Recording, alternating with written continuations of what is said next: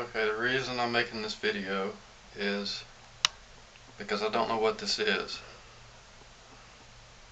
I think it is an Amanita, but I can't be for sure. We found it in the woods, August, on the day this is going to be posted. It was about 89 degrees outside when we found it. It was among conifers.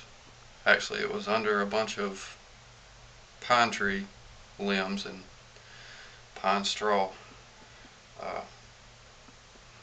There were no spots on it when I found it. The only spots that you can see are where something's taken a little nibble out of it. We found a snail crawling up the side.